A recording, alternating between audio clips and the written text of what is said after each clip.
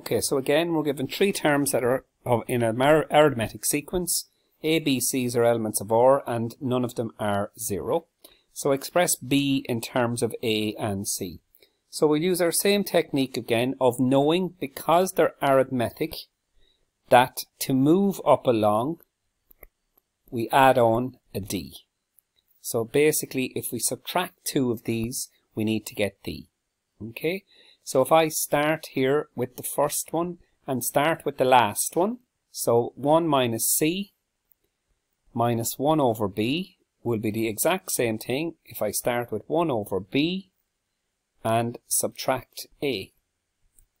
Now bringing all the B's together, minus 1 over B minus 1 over B will be equal to minus 1 over A minus 1 over C.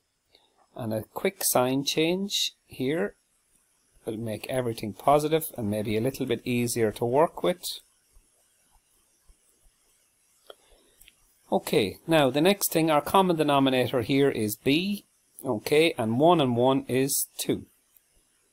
Our common denominator here is AC, and A into AC will give me C, and into this one will give me A. Now, the fact that B, it says express B in terms of A and C, so B cannot be on the denominator, it cannot be on the bottom. So what we need to do is, we'll multiply, because this AC is divided, we'll multiply that by the 2, and because the B is divided, we'll multiply that by the C plus A. Now I'm not going to divide this, or I'm not going to distribute this in by multiplication, because I want the B on its own.